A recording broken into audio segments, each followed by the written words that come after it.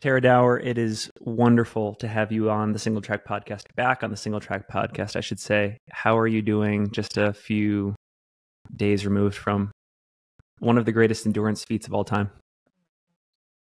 Yeah, I'm doing pretty well, sleeping a lot of brain fog. So you're really seeing unfiltered Tara right now because there's a lot of brain fog going on. Doing pretty well. Honestly, like my body feels pretty good. If I warmed up properly, I feel like I could go on like a short run. I don't want to, but I feel like I could. This is your legendary fatigue resistance on display. Yeah, I guess so. I have to share a quick story. So my wife's due date is tomorrow. It could even happen today, but we're having a girl. Her name is Sloan. And the other day, I just remember giddily running up the stairs from my basement office when I got the notification that you had set the record. And I just sort of said to her, like, Tara is the exact example of who I want her to see when it comes to like navigating this world with passion and resilience and lightheartedness too, and play. Like, I feel like you really demonstrate playfulness in a great way as well. So, and regardless of arena, like regardless of where she goes in life, I want her to be able to see you as an example. And then of course, like you never want to project a life onto someone, but I immediately proceeded to start like planning out my unborn daughter's FKT attempt on the AT in like 2044. I love that.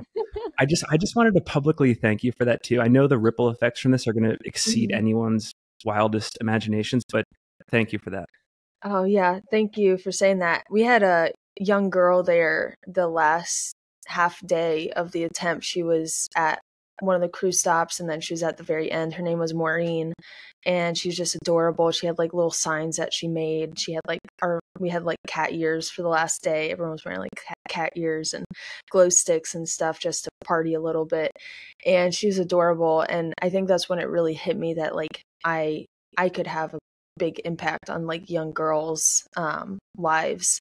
I know for me, like there are several women when I was a young girl that I looked up to and thought, wow, like I could do something incredible. And, you know, one like Mia Hamm, it just is an example. You see someone like her and you're like, wow, I can do something amazing.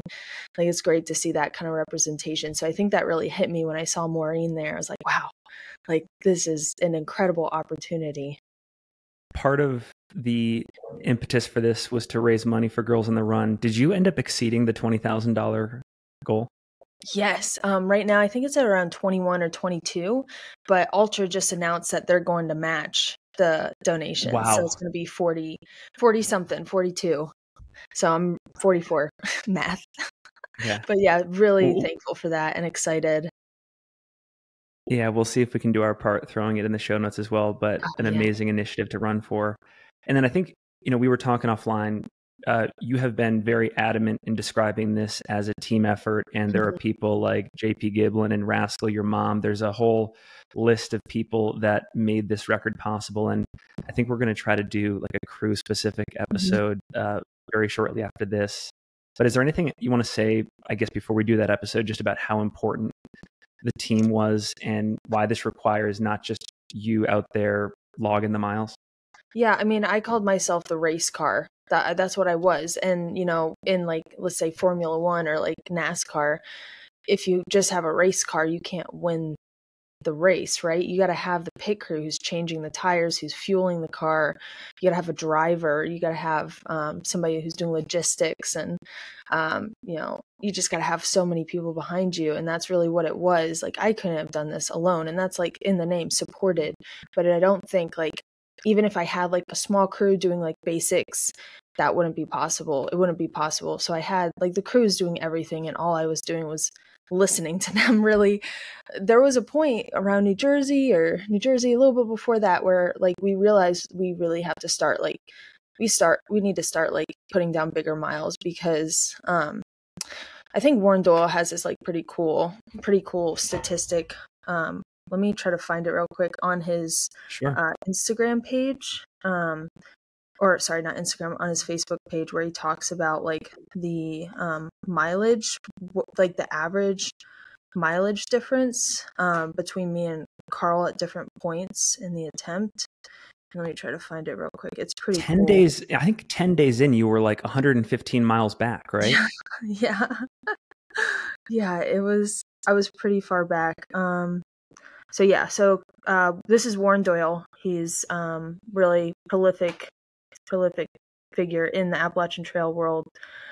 He said this was 5 days ago. He said Tara's about 12 miles behind Karel. After her first 10 days, she was about 100 miles behind Karel. Tara, first 10 days, I was averaging 42 miles a day. Karel's first 10 days, he was averaging 54 miles a day. The next 26 days, I averaged 56 miles a day, and then Karel averaged 53. So essentially, like around that point, we were like, "Oh crap, we really have to we have to get going." And so I didn't know if it was possible. Like I was like, I can't do, because Rascal was asking like 58s out of me, and like from that point on, we were doing like no less than 56 a day. I remember a 56 day felt easy. Yeah. I was like, oh, thank goodness, a 56-mile day. Thank you, Rascal. But like we were doing 58s, 60s, 57s, 59s, and every day was so hard. But every day it was just like waking up, trusting the crew, trusting their math, and just being like, all right, I just got to do it. If this is what it takes, I got to do it. And so without their encouragement, I couldn't have done it. And then, we had people doing everything. So we had Amy and Steve and Fresh Grounds and my friend Flipper. They were like, subbing in and out, but the four of them, they were providing food. They were making food. They were making sure I was eating the right things, and I was I was getting the proper foods and like calories and macros and all this stuff that I'm not familiar with, fat and proteins. Like I'm not familiar with what it takes. So they were feeding me. Then there was my pacers, so many pacers. There's like, I can't name them all, but like, just some that come to mind is Grace and Rascal and JP and Kenny and Hunter. There's just like so many. Then my mom, who was just doing everything else under the sun, who was like prepping pacers and crew, and who was like prepping the crew areas and driving to locations, doing laundry. Honestly, it would not have been possible. And that's why, like, when we had talked, I was like, I really want to do this with the crew, because like, it is not, I say I just ran like that. Yeah, it's hard, but I was really the one that was just like traveling. And I call the drivers, like I like to call the pacers, the drivers of the car. They're the ones like leading me. And like, at times I'd be like, can you go in front of me because of the spider webs? And then at times I asked them to like go behind me because there was a lot of yellow jackets. We actually all want to get yellow jacket tattoos because there's so many. So I would disturb the nest. I was the first one through, and I would disturb like the yellow jacket nest, and then the pacer behind me would get stung. We had, I want to say, like 10 to 15 bee stings from pacers on this trip. Oh, no. Sorry. My one pacer, Sarah, got 20. And at one time she had to go back because she went into anaphylactic shock, and she had to run 3 miles back, and I did the rest of the section together. So yeah, that was, just 20 right there. But like, other than that, like some people got like a couple here and there. And so I like to say like pacers are drivers, crew, they were the ones feeding and fueling me. Honestly, it would not have been possible without them. You mentioned the early deficit you had, and I know from pre-effort interviews that you were going into this wanting to be the hunter instead of the hunted. So that's a great mentality to enter with. But how easy was it for you to intentionally give up that much time early and then assume that at day 10 or 11, you would have the confidence to start chipping away a couple miles a day? Again, honestly, I was like when I was going through the whites, it was so difficult that I thought like, oh, it's not possible to come back.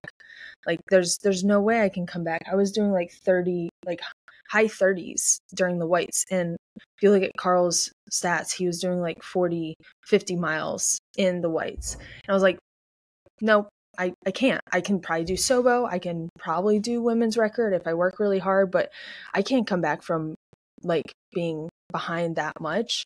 I like I like to hunt, but I thought I'd be like 35 miles behind him, not 100 something miles behind him. So like I asked Rascal one day, I was like, so like where am I? And she was like, it doesn't look good, but we're going to work on it. We're going to contact, like we had contacts with Warren Doyle and Carl Meltzer. And so they just kind of made a plan, and we didn't know if it was possible, but every day Rascal just put up big numbers for me to do, and somehow I just got it done with a little sleep. That's what it was. So like, yeah, to be honest, like I just didn't really know if it was possible, but why not just try? Why not just like every day give it your best? And sometimes I'd find myself being weak and like thinking about the future, and I know that's where I go wrong.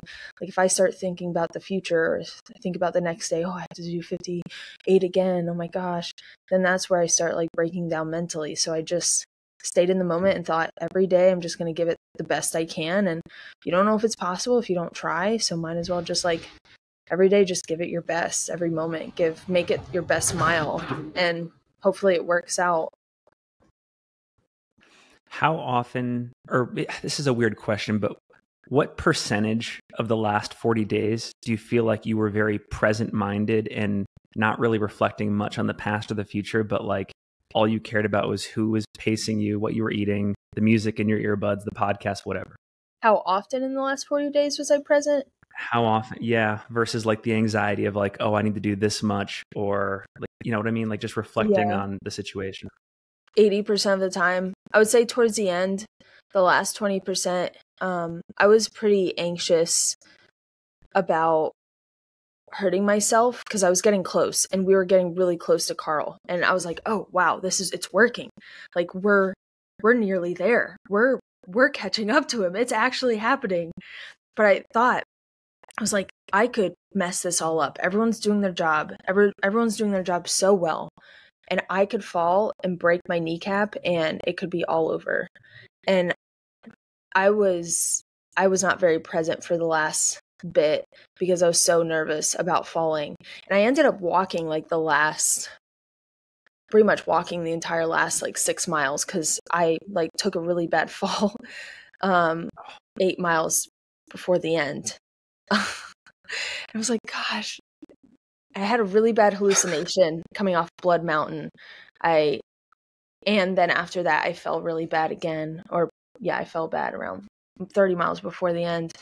And I was like, things are starting to get weird, and I'm starting to like break down, and things aren't going well at this moment. I need to focus. I had a hallucination, like a incredibly vivid hallucination of Liz Durstein, my friend Liz, sitting on a stump, just sitting there, like looking at me. And I was like, oh, hey Liz, like this is normal. I didn't say hi to her, but I saw her there. I was like, this is, it's like normal to see Liz out here.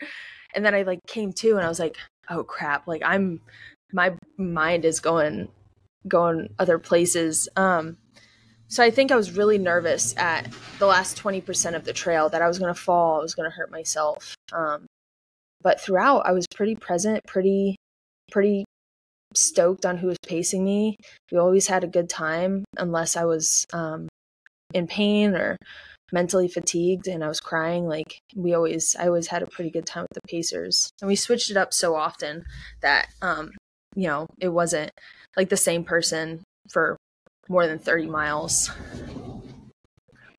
I have so many questions around preparation, strategy, execution, etc. But the last time we had you on the podcast, it was just one of those short, like pre-Javelina interviews, and we didn't get too deep into background. And I'd love to get into some of that here, starting with your history with the Appalachian Trail. So I vaguely know about this 2019 through hike. Didn't realize you tried in 2016 as well, but speak to that. Like, what were some of the important experiences, impressions, memories you've had on this trail that queued up wanting to go for an FKT? Yeah, I think there's a lot of contributing factors. I think the main, so I don't have to go back all the way in history, but I've had such a long history with the Appalachian Trail. It started everything in like what's going on in my life right now. The Appalachian Trail started everything. I remember one time there was I was going on my first ever section hike in 2014 with a friend, and her friend I didn't know. And her friend was like, hey, me and the person we were going with, my friend, we're both in ROTC and we do a lot of rucking, so you probably won't be able to keep up with us. And I was like, oh, all right, challenge accepted. And I made it my personal goal to keep on his heels the entire section hike. So that was just the first section hike. And I mean, I'm incredibly competitive. So after that, I was like, okay, 2017, I'm going to through hike, and had a panic attack 80 miles in, really bad panic attack in my tent. Felt like something was sitting on my chest, and I thought it was something deeper than just a panic attack. I had a migraine and just couldn't catch my breath, and was really scary. I ended up getting off the trail and didn't come back till 2019 after working on my anxiety, and finished the through hike. Like delve really deep into the community after that. And ever since then, I've been producing videos about the Appalachian Trail and like also now ultra running. So I'm still really heavily involved with the community. And then I wanted, Mountains to Sea Trail. I wanted to FKT it in 2020 and did that. And then after in 2020, I was like, oh, like maybe Diane Van Duren, who had the record previous to me on the Mountains to Sea Trail, she was a 100-mile athlete. So I was like, oh, maybe I could like do a 100-mile race. So I made that my next goal. And that's where the ultra running came from. I just did my first 100-mile race. And then after that, I just like did a bunch of them, really enjoyed it, and just got really into that community, the ultra running community. The longer the distance, the better. And then when I did so I've done, a couple FKTs. I've done the Colorado Trail, Benton MacKaye Trail, and I've done Mountains to Sea Trail and like a smaller one here and there. But when I did the Benton MacKaye Trail, which is actually the first proposed route of the Appalachian Trail, it goes from Springer to Davenport Gap in the Smokies. And Benton MacKaye is the guy who, essentially, he's like the father of the Appalachian Trail. So when I did the Benton MacKaye Trail, which is 289, I finished at Springer and I thought, wow, I feel like I could keep going. I feel pretty good. Like, yeah, I'm tired and I'm sore and my feet hurt, but like I could probably go like way longer. And that's where it really hit me. I was like, maybe I could do the Appalachian Trail. And kind of the motto since 2020 was like, you never know if you don't try. So I kind of just played with that for a while, planned to do it in 2024, and asked Rascal, my best friend, somebody who I met in 2019 on my through hike. And then from there, everything's history. I mean, you've mentioned a couple of key names, Warren Doyle, Liz Mercury Durstein, Carl Meltzer, Iceman, Jen Pharr Davis. Yeah. And I want to highlight Jen for a second, because from what I understand, you worked for her in Hot Springs. And so can you talk about how her influence kind of rubbed off on you too? Yeah, in 2020, I started a job with Jen before the pandemic really hit us. I was a hostel caretaker for her bunkhouse, and I guided backpacking trips in the Smokies. And I worked at her gear shop sometimes, but was incredibly inspired by her. I mean, who's not inspired by like what she did on the Appalachian Trail, and like everything before and after that, like her books. I mean, just the way she describes her experiences, it's incredibly inspiring and entertaining. So it was a dream to start working for her, and we would like, hang out here and there, short times. Wasn't anything like long, but always got to talking. She talked to me a little bit before the Mountains to Sea Trail. She talked to me during it. And her influence was great. I mean, when you see somebody who's like you, like a woman, I mean, just a woman, when you see somebody who is similar to you, it makes you consider the possibility of doing one of these attempts. I mean, it's not like it's a consideration, like, and then it kind of builds off of that. So I would say her influence was pretty prominent. And then also like Heather Onish Anderson, I started listening to her books, and was really inspired by her as well, and just like her honesty in thirst. And then I listened to her book, Mud. I get it mixed up all the time. Mud Rocks Blazes. I get it mixed up all the time, but she, like, listening to that book during this attempt and also listening to it during the Colorado Trail was very helpful in feeling like, you know, these things I'm feeling, I'm not alone in that. She was just very honest. So yeah.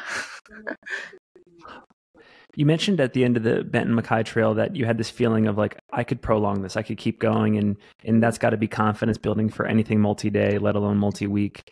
Was that sort of the exact moment when you said, like, I think one day I want to go for this Appalachian Trail FKT, or was there a different moment where like it was like that was the spark, and at some point I'm going to do it?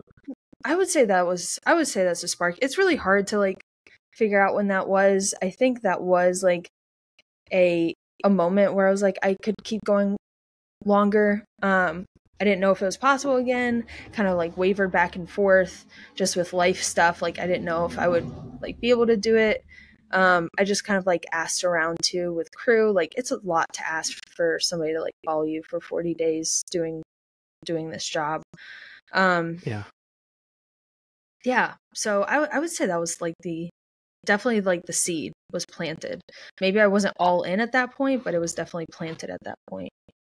How many months or years of work go into starting atop Mount Katahdin on whatever it was, August 12th, earlier this summer? I finished the Benton MacKaye around like 2 years ago, I guess it was. And I didn't really start planning until maybe a year and a half prior to the attempt. I remember I asked Rascal at Trail Days in 2023, which is in April or May. I think it's in May. I asked her if she would be interested in being the crew chief. And I think that like initiated everything. She said like no at the time, and then she's like, I want to hike the CDT in 24. And I was like, you could hike it in 23 and go Sobo. And she did. She hiked the entire thing, and then she was like, I'm down to do the AT with you now. And then from there I just kept building like the spreadsheets and asking around, talking with Karel, Warren, getting more information. Really started ramping up in end of 23, and 24 was kind of a whirlwind with I did a lot of Appalachian Trail recon, and I had Hard Rock as well before that, so I had to also be getting ready for Hard Rock. So it was kind of a whirlwind up until I actually started.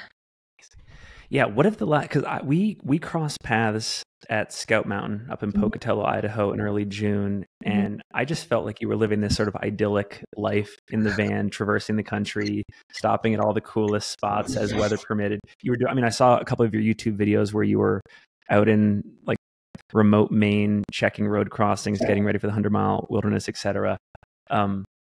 Was life as idyllic as it looked from the outside? Like, can you talk about the 3 to 4 months pre-attempt? Yeah. So I did a lot of recon on my own. I went up to Maine, and that was a little lonely, like going up there and doing this. And it also like kind of started a little bit of imposter syndrome. Like, this is pretty difficult. Like, these trails are pretty difficult. And well, I was also, sorry about the vehicle traffic in the background. No problem. I was also post holing because I went up like Grafton Notch, and I went up what was it? I went up the Bigelows in May, and it was still pretty snowy. And that, that was a little bit of a confidence booster because I made it all the way up I made it all the way up to the Bigelows, and then I went up the other side. And both of those took about 8 hours to do both of those sides. And I thought, oh, if I could do this in the snow, like I could do it not in the snow. So that was a confidence booster. But otherwise, like, I was a little like, I felt a little bit of imposter syndrome. I tried to do as best I could to like get my routine down, like soaking my feet after I did these big runs. I would like soak my feet, wash them, do what I would do on the Appalachian Trail. But I don't know. I think I like struggle immensely with imposter syndrome. And even right now, like I'm still processing this entire attempt, but I'm like, did I just freaking do that? Like that doesn't make sense. Like, how did I do that? And I know it just came from a lot of hard work. But then like, yeah, I think it did look pretty idyllic because I don't really like, I guess I don't really show like when I'm feeling like sad or lonely. Yeah. Then I started making my way out out west, and that's when I started seeing a lot of friends, and that's when I saw all of y'all in Pocatello, and that was like the most people I've seen in like a long time, and so it was a little overwhelming. It was like so many friends. But yeah, that was a good time too. That was fun. And then I made my way to Colorado to start training for Hard Rock. I mean, it's not a high publicity event. I mean, Luke Nelson puts on an awesome race, but that was one of my favorite finishes to witness in an ultra this year was, I think it was you and Kat who ended up winning the race. Yeah. I mean, it was neck and neck. And like Mike McMonagle, Leah Yingling, and I were all sort of walking out that driveway finish to go do our own run. And we just see both of you hard charging. It was theatrical. It was awesome. Yeah, she kicked it into gear once we got on the road. I was ahead of her, and then she just kicked down. I was like, damn, darn it. Yeah. I lost that one. Can't win them all. She's an incredible runner. She kept with me, and we were back and forth for the entire race. It was an exciting race. So I do it, and it's exciting. Are you putting together like massive spreadsheets and notebooks before this, and what do those include? Yeah, so I had like this trail Bible, so I called it. I had all the stats for all the records I wanted to go for. So like I had the overall record stats, I had southbound stats, and I had women's record stats. Those are all the ones I wanted to go for. So if it didn't work out overall, I would go southbound and then go down to women's, which all of those records are incredibly difficult. They're all like high 40s, 50 miles per day. So they're not like, one's not easier than the other, in my opinion. But yeah, so I had the stats of that. I had, towns that were nearby, no more than 5 miles, because I didn't want to leave town. I didn't want to leave the trail often. I didn't want the crew to get too far. So I had trails that were all the amenities in a town, and how far it was from trail. I had, routines. So like in the mornings, the morning routine, the daily routine, the night routine. I had, every single road crossing, I made notes on every single road crossing, like the accessibility and how many cars it would hold, the coordinates of each road crossing. I had, what else did I have? I had a lot of spreadsheets. A lot. Those are the ones I can remember, but it was like, it was thick. It was like about 2 inches thick, an inch and a half, I would say. I mean, one of the takeaways for me is even though you were outsourcing a lot of this thinking ultimately to the crew while you were executing, there's a lot of homework and a lot of numbers and logistics that you are taking ownership of in the months and years ahead, which is incredible. Yeah, I wanted to have as much information for the crew as possible before we started. I want to do like all of the legwork beforehand so they didn't have to go searching for anything. There was a document I made for like helpful contacts after I had finished or after I had started. So if like, because I wasn't able to answer anything, like somebody would ask me something and I would literally say like, I don't know, because I did not know. I can't help you right now. Like there's no way I could like help you. So I had my passwords for everything. I had helpful contacts like Carl and Warren for logistics. I had my friend Michael, who's good with electrical systems in the van. I had, my coach Megan, who could help with like pretty much anything to do with like, medical or just like coaching in general or like strategy. And I was like, these people will help you. I cannot help you in any way beyond that. So as a fan from afar, I was worried this summer because I knew you were going for the FKT, but then I also saw your racing schedule. But then I had a second thought and I was like, we're in this really interesting era of ultra running, especially at your level of the sport. I looked last year, for example, at what Courtney did doing the triple. Like she could really stack a lot into her summer and there was still excellence there. Was that the type of thing you were rationalizing and using as an example of what's possible? Or did you think like, oh, well, I'm doing hard rock and like this could be a risk? Yeah, I think I thought it could be a risk because everyone's telling me that like I shouldn't do hard rock or I shouldn't do the Appalachian Trail. I should do like one or the other because they could impact each other. So I decided like I knew that nobody had really done that before, done a 100-mile race so close to the Appalachian Trail FKT. And I thought like, well, like we don't know if that's helpful or not. What if that's like super duper helpful? Because one, I think it was helpful. In my head, I like to tell myself it was helpful. If you think to yourself like, oh my gosh, I'm going to ruin my body. Like this is going to be so hard and this is going to hurt so much. Like, and then I'm going to get on the Appalachian Trail. I'm going to be tired. Like if I start thinking that way, then obviously it's going to impact me. But if I think in the way that's going to like encourage me, like one, I'm going to be acclimated for 10,000 feet. Going to Maine, which is like I'm getting up to 5,000. I'm going to be pretty low for most of the time. Like that's pretty good. I'm going to have mountain legs. That's pretty great. I need mountain legs on the Appalachian Trail. So honestly, like thinking, I was like, this could be a really good opportunity, a good training run for the Appalachian Trail. And it ended up being that way. I mean, it worked out and I wasn't like super tired. And when I started at Katahdin, I felt fully rested and I felt ready to go. I didn't really think about like anyone else. I just thought like what if you just like try and see if this like works out? That would be stellar if it did, and then it's a lesson if it didn't. Maybe, and again, I'd be curious to know what you think here, but is any training specificity required for this? Or even at this level with this new record, you can kind of like hike your way or just work your way into shape, 5 or 10 days in?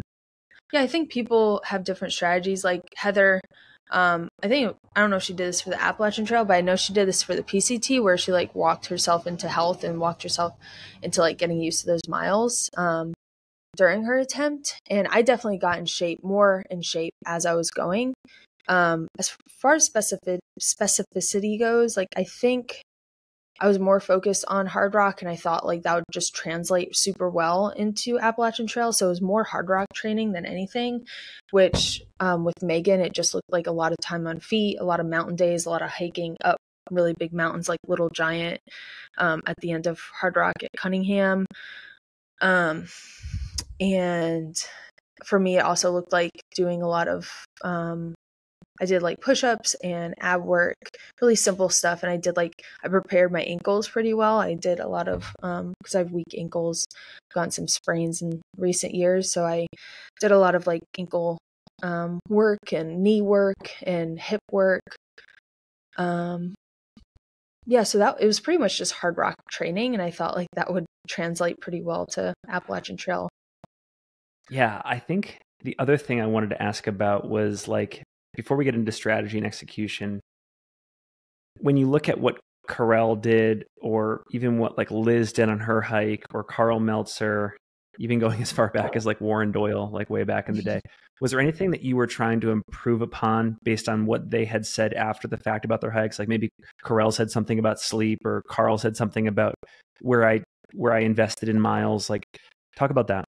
Yeah, I mean, first off is like I've always been a big fan of like ultra runners and like FKTers. So I've always been a fan. So I've always ingested like as much content as I could on these people. So I have done a lot of research already on a lot of these people, listening to podcasts and reading stuff even before I considered doing it. And then I had this special opportunity to actually like know these people and meet them and talk with them. And I think I implemented a little of everyone's like experiences on the trail into my own attempt.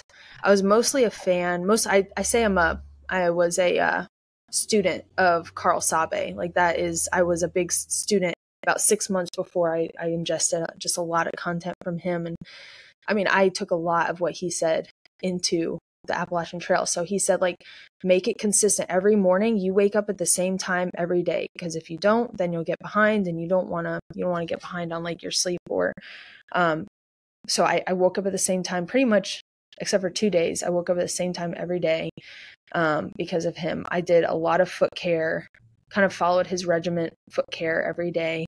What else did I do? I trusted him hugely when we were in Maine and New Hampshire, when he said, like, your body wants to run. It is made for running, and you, like, it's going to hurt, but your body wants to run. So literally every single flat, every single down, I forced myself to run. And there was times where I was like, trust him, trust what he says. And I just ran when it was really hard to run, and it worked out really well because my body just got used to that and the running. I just didn't let myself, even if I was tired, I just kept running, walking and hiking the down or the uphills, but just trusted him. Eating on the uphills, he said that. So I mean, I was mostly taking everything from him because he has a record, but Liz, I listened to her a lot about specific things from her hike. She was an incredible help. I mean, she's one of my best friends, so like I get like a direct line to Liz. Jen, just listened to her a lot before I started the Mountains of Sea Trail. Had a lot of time with her. Karel, I would say Karel Sabbe and Karl Meltzer are the people I took the most from. Karl Meltzer and I had a lot of long phone conversations prior to the attempt, and he provided a lot of helpful information. And then Warren Doyle, of course, like just like his opinions. He has a lot of opinions, and I just kind of trusted him in different aspects as well. I mean, he knows a lot about the Appalachian Trail and specifically road crossings and the pace of different sections of trail. So I trusted him a lot. So I took a little bit from everyone's attempt and just made it into my own little catalog. So if people one day want to adopt the Tara Dower playbook on their future ATFKT attempt, you would just say that it's a compilation of like expertise from 7 or 8 different people that came before you? Or is there anything unique that you threw in? Yeah. I would say the thing I added in there that was unique to my attempt was people just came out. There were so many people that came out. People came out for weeks, months, month. I forget that it wasn't as long as I think it is, even though it feels like it was like 6 months long. It was only 40 days. But I think I just allowed anyone and everyone who wanted to come out and help to come out and help. The community really came together. I think I've always been I've always loved the Appalachian Trail community, so I wanted them to be a part of it as much as possible. So I had like Amy and Steve came out for, I mean, at least they were there for 4 weeks, and JP was there for nearly a month. But then there's people that just came for the day and crewed just for the day. Like I guided this mother and her daughter in the Smokies back in 2020, and her daughter had like remembered me and followed me on YouTube, and she like came out and like she was the one that hand fed me all day. She came to every crew stop and brought me food. She like prepared me all this food and like hand fed me all day. It was very sweet. But yeah, there's just, I think I didn't allow, but I just like accepted and wanted the community to come out. And I wanted this to be like a community effort because the Appalachian Trail community is so thick. And I mean, as you know, it's just like incredible. It's incredible. It's inundated with so many people. So I wanted to implement them. I think you'll find this story funny. So this was probably last fall in Salt Lake City. Karel Sabbe and Jorn, his team, they were touring that PCT film that came out that I think On sponsored. And they did a Q&A after. And I'm like this nerdy super fan that just kind of like awkwardly walks up to Karel and just have like a whole like laundry list of questions. And one of the questions I asked him was, and it was nothing to do with the PCT, it was all about the AT. I said, you know, what was your mindset going in? And he was very simple. He just basically said, I decided before I started the hike that I was going to get the record. And walking the trail was just executing what I had already decided a couple months ago. Mm. When you were standing on Katahdin, did you borrow from that as well, or was there more uncertainty in the air? I've heard him say that too on podcasts, and I respect that so much. But I mean, I think I don't want to put this on all women. I think I have like I think I have I've always struggled with confidence, especially my athletic abilities. I think that's personal to me, but I think for women, I think we haven't had as many opportunities. I don't think we've had as many opportunities to feel like we could achieve all these athletic endeavors and compete with men too. I think it's a little hard to wrap your mind around, like, oh, can I like beat a man, like men's record? Like, I don't want to speak for every woman, but for me, it was like a little daunting to think that. And I wanted to put all the confidence out there. I definitely that was the goal going into it. And I did have a thought, like, why not me? Like, I do these races all the time and I beat several men, and sometimes I come first overall. So like, why not me? Why can't I do this? Like, why not? But I mean, if I was to be honest, like, I did struggle a lot with the confidence if it was actually like possible to do that. And that's where the crew comes in again. Like, they knew my goal and they weren't going to let me they weren't going to let up. We were going to work completely, fully 100% towards that goal. They specifically Rascal really manifested that, and she made it happen. So when we do the team chat, I think you're going to be pretty inspired by Rascal. Yeah. I was literally just a race car. Well, I'll say this, and I'll be curious to know if you have thoughts here, but I wonder what the ripple effects are, both personally for you and for the community as a whole, when it comes to confidence ahead of time for these attempts. Like, how often will you be one of the great case studies for, and I mean this in a good way, like unwarranted confidence at the beginning of something? Like, even if I haven't done it yet, I have permission to just say, like, I think it's going to go this way, you know. And maybe, so do you think in like future stuff that you do, you might have more of that Karel mindset of like, here's what I intend to do, and it's just a function of execution at this point? Maybe, but it's kind of working for me where I'm like,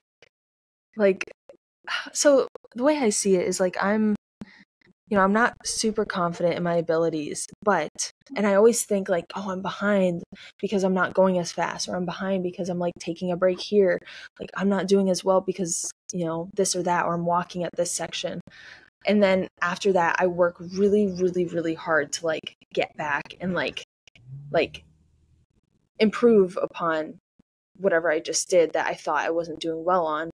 And I work incredibly hard to get on that level, because in my head, I'm not working that hard, but that's not true. Like, I know I'm doing the best I can. So I think it works for me where I'm like, kind of, I hate to say this, it kind of works for me when I'm being a little mean to myself. If that makes sense. I'm like telling myself, I don't tell myself like, oh, you're a bad athlete. Like, I'm not literally mean to myself, but I'm just like, you got to work harder. You got to be better. You got to do better than this. You got to go faster. So I go faster because I think I'm behind. So it's kind of working for me to where I'm, constantly just trying to improve upon this, what I think is not going too well. Maybe it's going to be even better if I have that mindset of Karel Sabbe. Maybe. I mean, one of the early interpretations for me is like, because you've used this race car analogy, and I do like the idea of separating the mind or the consciousness from the physical, and like being up in the rafters or in the stands and just pushing this body down the trail. I think that, we still have so much to learn about mental toughness and resilience, and I think you're an amazing case study. And for all I know, I mean, you've lived it. Like, this is as good as anything. Yeah. I mean, you really do have to, during an attempt like this, you really do have to separate your mind and body, and you have to be completely present. And luckily, I enjoy the Appalachian Trail. I love being out there. I was so excited to simply just hike Sobo, just be a Sobo hiker. That's exciting. I'm a Nobo and a Sobo hiker. That's awesome. And maybe I'll get the opportunity to set a record. That's really cool as well. I was really looking forward to like when the sun would shine through the trees, the morning sun would shine through the trees, and it was just like rays of light, and then the birds singing. I was really excited for different sections of trail. I was excited for the whites, but they were not excited for me. It was very hard, very wet and rainy and stormy and very difficult. I was excited for like Max Patch and being with pacers and being with people and being with the community. So luckily I really enjoy the trail. So I was it was a little easier for me to be present than it would be if I was on the Mountains of Sea Trail, which I still really enjoy the Mountains of Sea Trail, but it was difficult because it's a new trail. It's 400 miles of road walking. So being present on that one was a little more difficult. Prior to maybe the final push, so prior to those final 2 to 3-ish days, was there a typical schedule? And can you describe what like wake up all the way to sleep later that evening typically looked like? Yeah, so I woke up at 3 a.m. It was either in the van or we were tenting. So I'd say about half the time we were tenting and half the time we were in the van. Another thing I learned from Karel Sabbe is that you want to have as many even miles as possible. So like a lot of times, like you would see some people who would do less miles or way, way more miles just to get to their vehicles at night. So we wanted to have like as many even miles as possible. So Rascal and JP would hike in camping gear and what they call a food baby. Amy would make us a big old dinner in a plastic bag, and we have this big old plastic bag of food. And so they'd hike that in, they'd hike tents in and camping supplies, and JP would take care of my feet. Anyways, that's the nighttime. But anyways, usually 3:30 a.m. or 3 o'clock a.m. I would wake up, I would start my Luco tape, I would start taping up my feet. And then Rascal or JP would hand feed me because I was pretty focused on getting my feet prepared, get my shoes on. I would do a couple things for warming up. I would do some leg swings and like open up my hips, and then I'd start. The first hour of the day was pretty difficult. It was warming up the body. So I would try to keep to a 3 mile per hour pace, but that was really difficult some days. When the sun would come up, I would about be like 9 to 12 miles in for the day, and then would see the crew for the first time around there. And then about midday, around 1 or 2, I'd be halfway done for the day. And I would see the crew about, you'd have to ask for Rascal, but 4 to 5 times a day. So yeah, I would change my shoes. It was a lot in the beginning because my feet were constantly wet, and because the freaking rain and Maine and New Hampshire, and the weather was really terrible. And the water crossings. So I was changing my shoes and cleaning them a lot more in the beginning. But then once we got to like about halfway in the trail, I started just changing my socks and shoes about once a day. So I change them once a day, and just keep hiking. And around, it was like 8:30, anywhere from 8:30 to like 9:30, I would finish the day. That was consistent, but towards the end, I was finishing around 10, 11:30. The last full day was 11:30 when I finished. But normally it was like 8:30, 9:30 I'd finish. I would stop. I would stretch. I would do like a whole stretching routine that took 10 minutes. That was incredibly beneficial. Once I started stretching, I was less sore in the mornings and I was more nimble. So stretching is super important. And then I would sit down. My mom would hand feed me, and JP or somebody, usually JP, would clean my feet, dry them. Then we'd start Epsom salt soak. We'd soak the feet, and then we'd put a lotion on the feet, like a specific cream. And I would hop in bed and be in bed by, an hour after I finished. So it could be anywhere from like 9:30 to 10:30, and then would wake up and do it all again.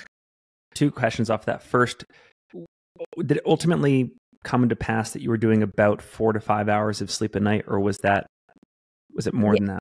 Yeah, the most I got was 7, but I've gotten 6, normally like 6 was a lot towards like when we were really in the thick of it, but usually it was like 5.5 to 5. Once we started getting to like 4 hours of sleep, we knew it was going to be a rough day. Like the next day was going to be really rough. So we tried our best. It was really hard, but we tried to keep it, over 5 hours of sleep.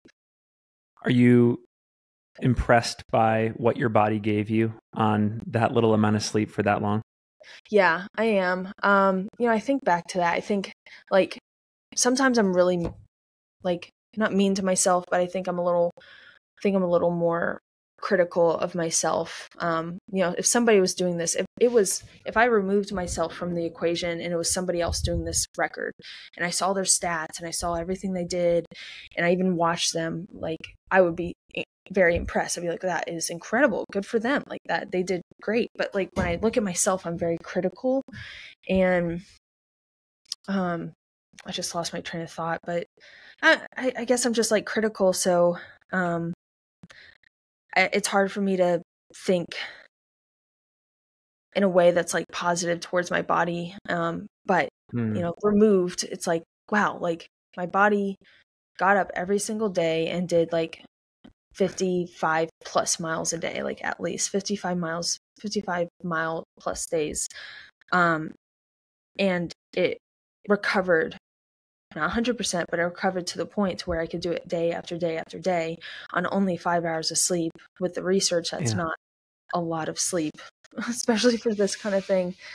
So like removing myself from the equation, like I am incredibly thankful for my body and incredibly thankful for like the crew. I think it's hard to, I think I'm still processing, and I think it's really hard to like say like I am proud of my body and proud of myself. And I think that's going to come to surprise for some people. Especially when I look at FKTers or when I look at people doing these incredible efforts, you think their mindset is so strong and you think they're incredibly like,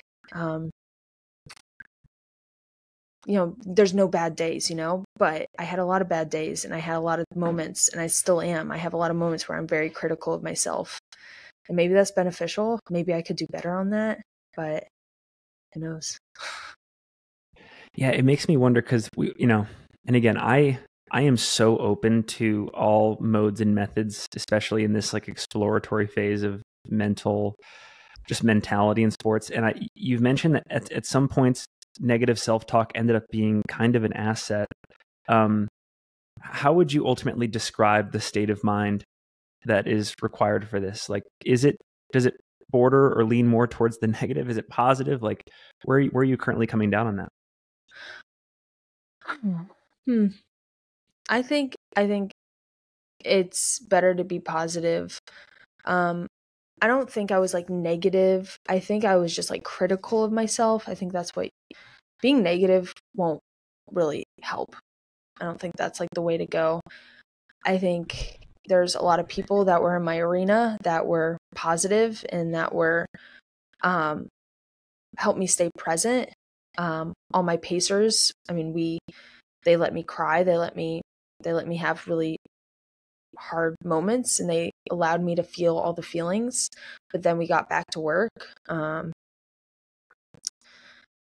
I think it requires like, I also had sort of this mindset. I know this might be like counterintuitive, but like I had this mindset of like equanimity and easygoingness and a little playfulness in this. I wanted to have fun. I wanted to have a good time out there. I had a lot of fun. I did a lot of things that FKTers would probably be like, that's wasting so much time. Like, why are you going on these side What's an example? I climbed the tree at Bly Gap. that windy ancient tree. Like, I could have gotten like 3 minutes there, but I didn't. I think it does require like you enjoying the journey. I got pictures. I went to overlooks at times. There was times where I missed a lot of overlooks. There's times that I just like blasted through a view, but there were moments where I allowed myself to just sit and soak in some moments. Me and JP one morning at Dragon's Tooth. Yes, I think that's what it's called. The Triple Crown. We just like watch the sunrise. And that was, I mean, we didn't even care about the time.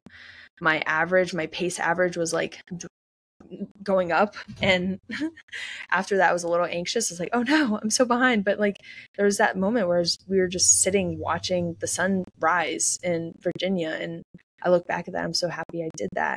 But those could be considered moments of like, you know, allowing this record, you know, not being fully invested in the record. But I look back at it and I'm really thankful I did that. Any thoughts of quitting ever? Because it seemed so smooth. You even when it was tough, it seemed like you were going to kind of finish no matter what. Were there ever any moments with the crew or with yourself where it was like, I'm throwing in the towel? No, never. Not once. Wow. Not even close. Not even close. Let's go. Yeah. No, no. That's never rare. I think Yep. that's unprecedented. Yeah, I didn't ever get there. Like Jen, I think Jen has that famous story of, you know, she gets to a road crossing. This was her 2011 attempt. And Brew, her crew chief, basically says, like, she's like, I think I'm going to quit. I'm going to quit. And Brew's like, I didn't give up my whole summer as a teacher, you know, to just see you quit 10 days into this thing. And he just drives to the next trailhead and she has to meet him there. And then by that time it's all resolved, you know? I love that. Yeah, that's usually what it takes. But yeah, I mean, I never got to that point where I wanted to quit, but also there's so many reasons not to quit and only keep going. Yeah, never. I mean, I had so many people behind me. It was more than just me. And Rascal had moments where she was like having a really hard day. And did she quit? No, she did a lot. I mean, she had a lot on her plate as a crew chief. And there was days that it was very difficult and she kept going. So why can't I do my job and keep going? I remember from the year Scott Jurek did it that, you know, and he's such a popular figure in the community. You are too. He sort of built an entourage, right? Like people wanted to meet him at trailheads. They wanted to join him on so many of his days. And I think Jenny might have taken issue with it, but he kind of liked it. And I'm wondering for you, you know, A, did you experience that? B, was it welcome or was it a distraction? Yeah, I didn't have as many people as him. I read his book and it sounded overwhelming to have that many people with you. Yeah, I was incredibly welcomed. People would just meet me on trail. They would find my location with the tracker and meet me on trail. And luckily I had pacers with me that I trusted. So it was never like a random person was meeting me and I was all alone by myself. And I mean, most of the people you can trust on trail, but you know, it's a little sketchy, but you know, I always had a personal pacer with me, somebody who knew me and I knew them, before this person like came up. But yeah, everyone was really welcomed. It just was like people would come up and my crew would be like, oh, hey, what's up? Are you going on this next 5-mile section with her? Like, yeah. All right, cool. See ya. Here's her food and this is her water and have fun. Bye. People would show up with food like Chick-fil-A. There was Mike Mahaney, who showed up with literally everything. I had this on my website. I have this list of stuff that you might want to bring. Like these are the food preferences when I'm in an FKT. He literally brought everything on that list, every single thing, and made like his wife made brownies, and like that is so cool and so great. Like of course that's so welcomed. I love that. Before we get to maybe just some mindset and closing thought stuff, I'd love to hear about some of the highlights and lowlights from like a few of the key sections. Like personally, just from what I know of the AT, I always break it up into like the Northeast, the Mid-Atlantic, the South, New England being the Northeast, and like the Whites, Maine, Vermud, etc. Maybe starting with the Northeast, like do you have a highlight or a lowlight from that section, like a story that comes to mind, whether it's about pace or what you saw or someone you interacted with? Yeah, I think there's a lot of pacers, a lot of great friends in the Northeast. Arlie Hiskey, who came out, one of my really good friends, my good friend Reese. We called them the New Hampshire boys, the fast boys in New Hampshire. They came out. They're involved with Run New Hampshire. I think that's what it's called. And their boss kind of encourages them to come help these FKT attempts. They help a lot, and they led me through the hardest day, Wildcats, and up like Carter's and Mariah. They led me through that time. But like somebody I remember from the Northeast is just Scott. I don't know how to say his last name, Benefor or something like that, but he Yeah, yeah. did. Yeah, he's incredible, an incredible athlete and an incredible pacer. He was one of my favorite pacers. He led me through some of the toughest sections in the whites with a literal smile on his face the entire time. He's done a winter through hike of the Appalachian Trail. He started in December, so he loves the cold, and it was very cold during those pacing sections. He led me up Mount Washington and back down, and then he also led me through through Zealand up to Mount Lafayette and Franconia Ridge and back down. Okay. And Lafayette was freezing. It was so cold. Before we got above tree line, he knew exactly what to do. He put a hat on me. He put all these layers on me, and he had a plan. We got fed. He watered me, and we headed up, and it was so cold, and he just kept up a consistent pace. That's definitely a highlight from that time. Every pacer I had their gifts, and I was incredibly thankful for all of them, but he was one of the best I had. How about the Mid-Atlantic? Mid-Atlantic, so would that be like Connecticut through, or Massachusetts through like Pennsylvania, Maryland? Oh. Yeah. I would say I had some great pacers through that section.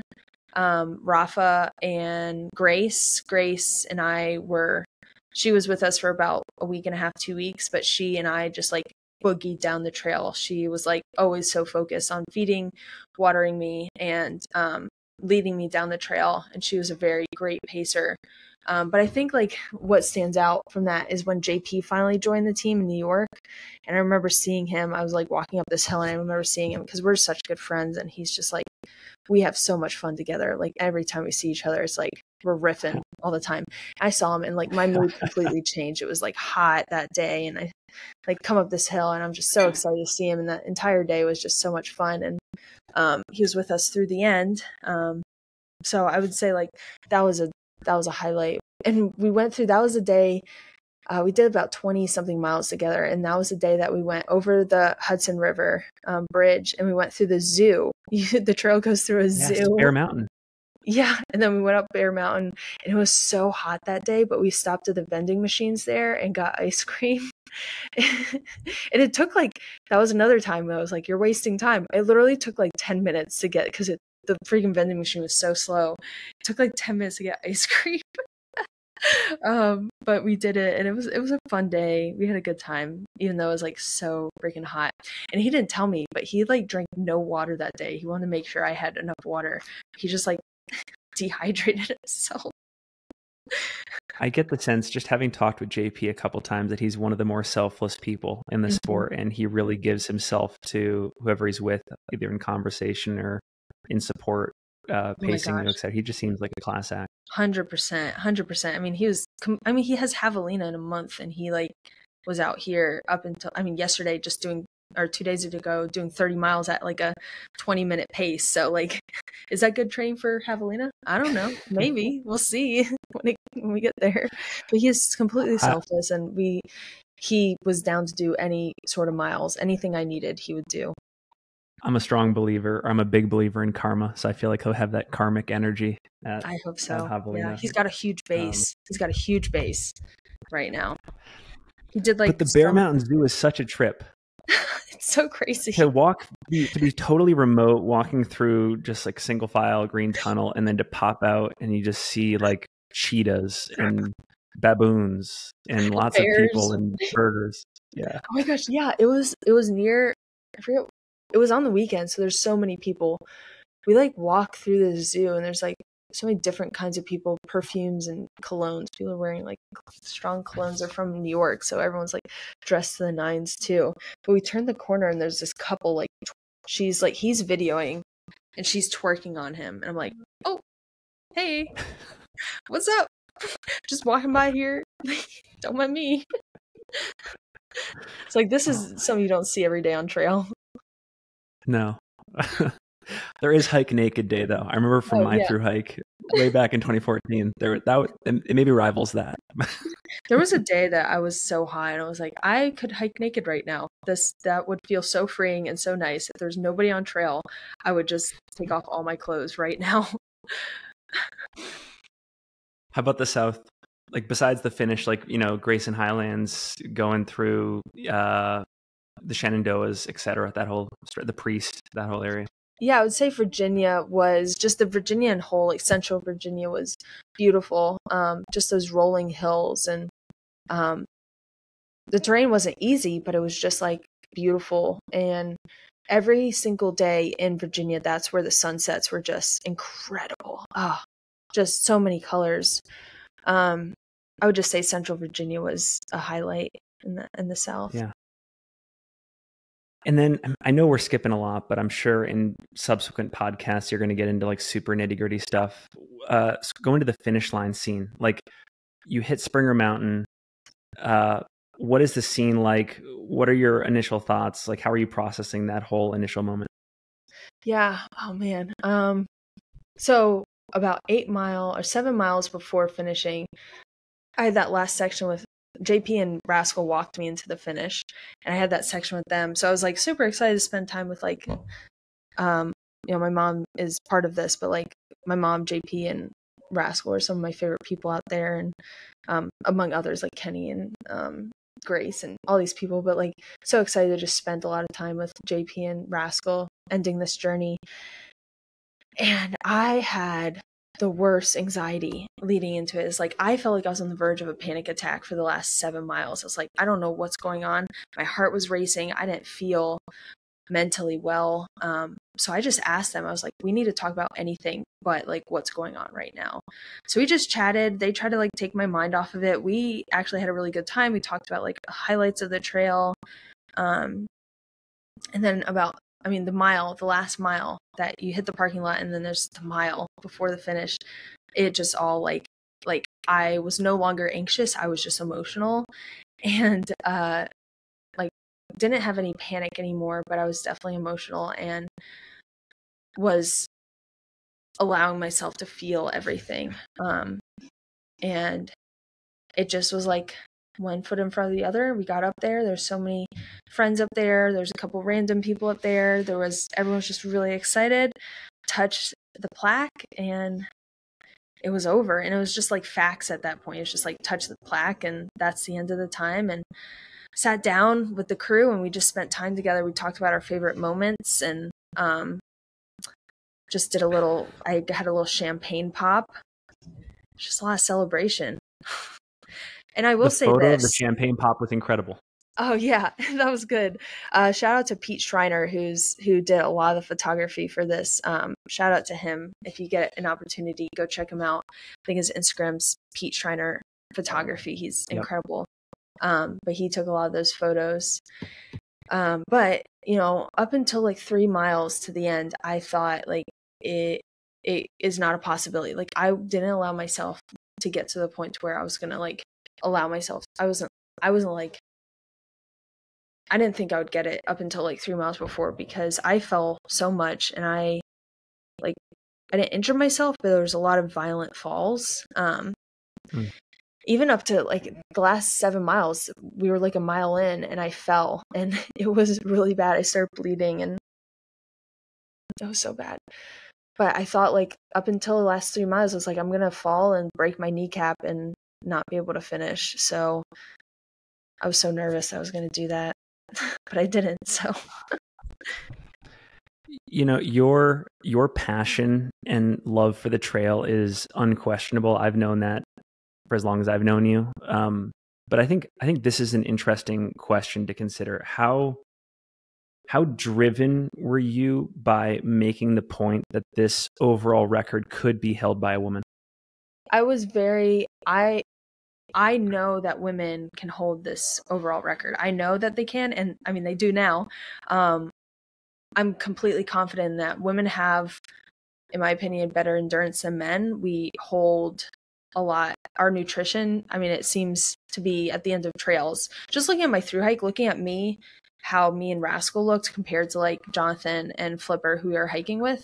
The way our bodies like held on to fats and like looked strong, and like we looked strong, and like we didn't look unhealthy. Compared to them, it looked different. Like just looking at that, thinking of the through hike, thinking about, you know, the difference between men and women, knowing like, in my opinion, I think women have a better pain tolerance. In my opinion, you can have a different opinion than that, but just knowing all those things, I truly believe that women can, if there's more women that come out and do this trail, we can hold this record for a lot longer than men can. I'm totally confident in that. I would say like the barriers were just like me personally, my abilities, and I had like my thinking about my personal self. And I think a big reason I wanted to come out here is I didn't know if I could do it, but I wanted to inspire other women to try to come out and do it. And luckily I did do it, and hopefully this inspires more women to consider the fact that they could come out here and set an FKT, an overall FKT. I was inspired by Jen, and hopefully this inspires more women to come out here.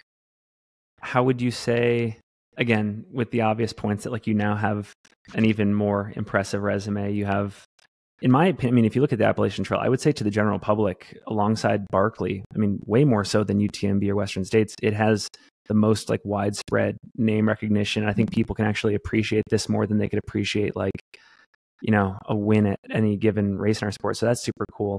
But like setting aside all the resume stuff, how do you think you're a different person than when you started the trail? Like from standing on Katahdin to standing on Springer, what are like the most immediate differences you notice in yourself, if they're apparent yet?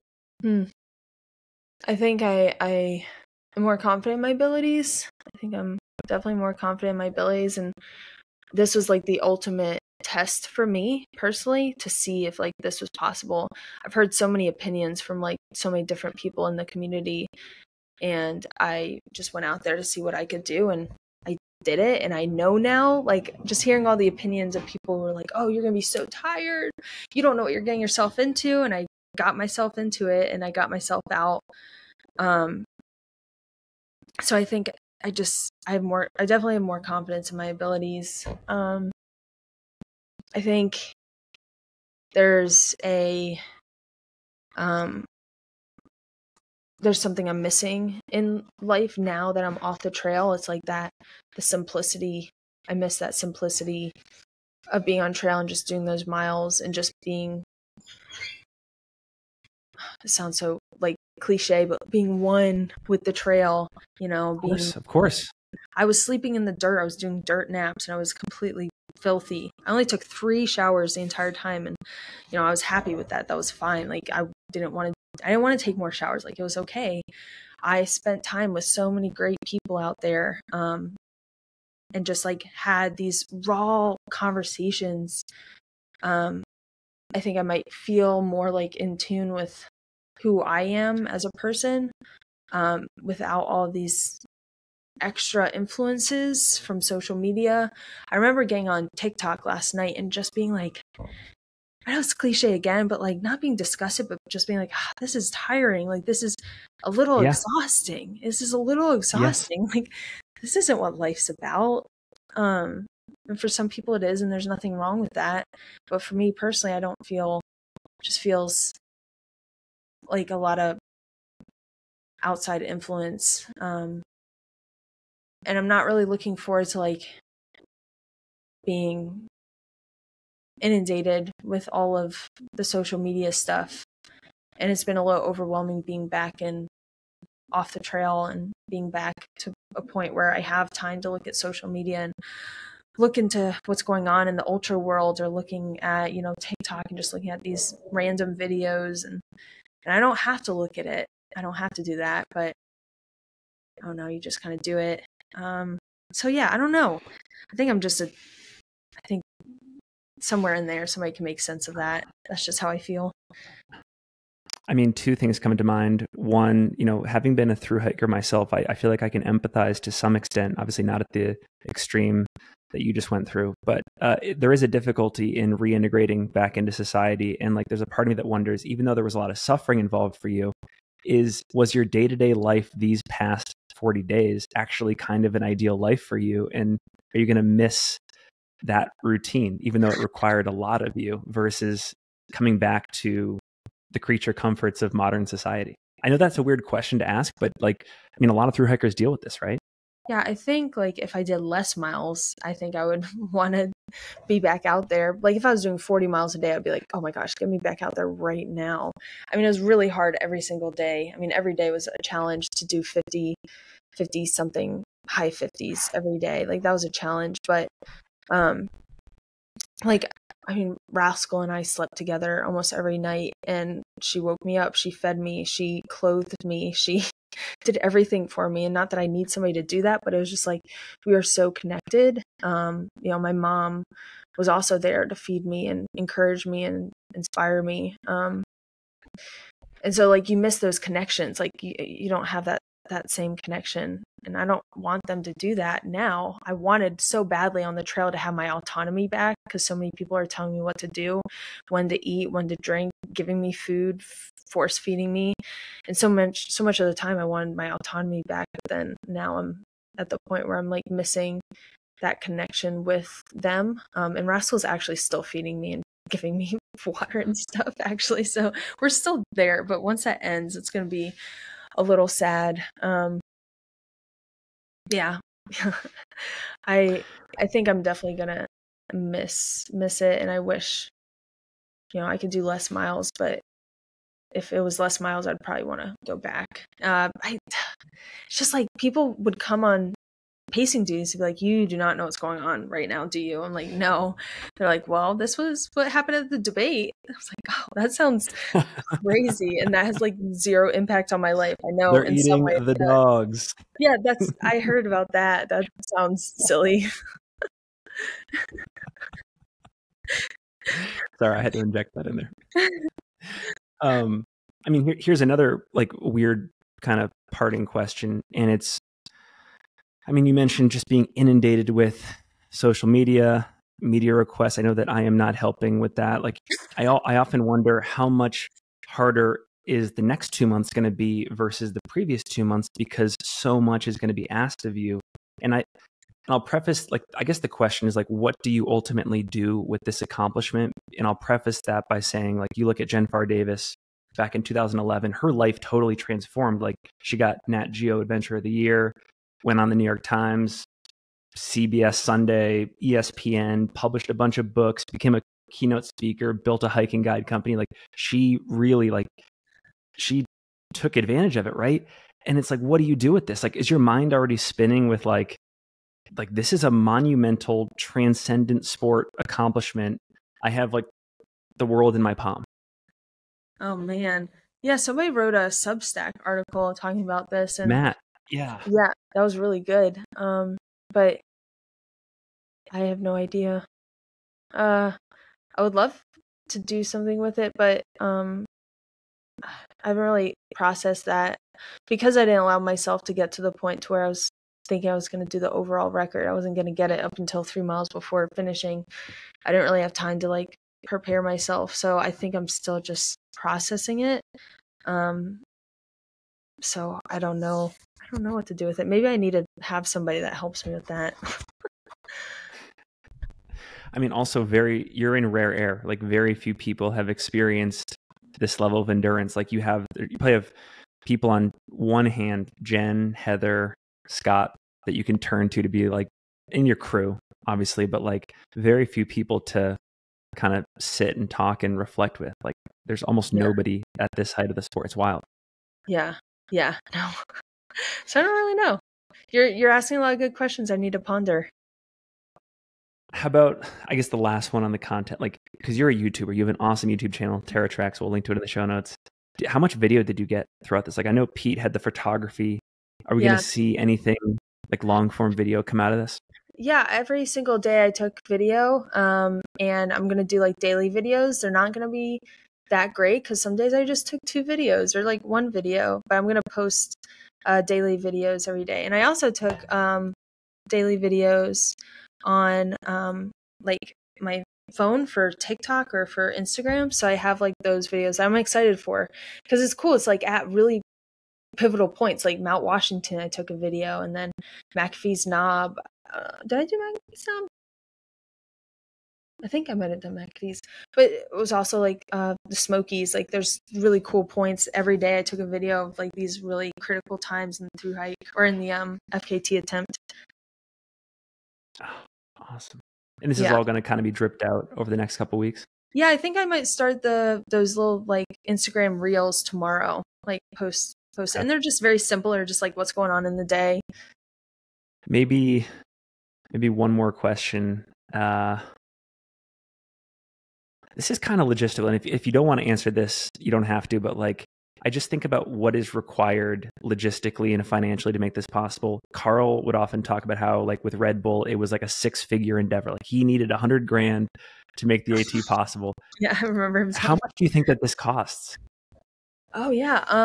So do it right.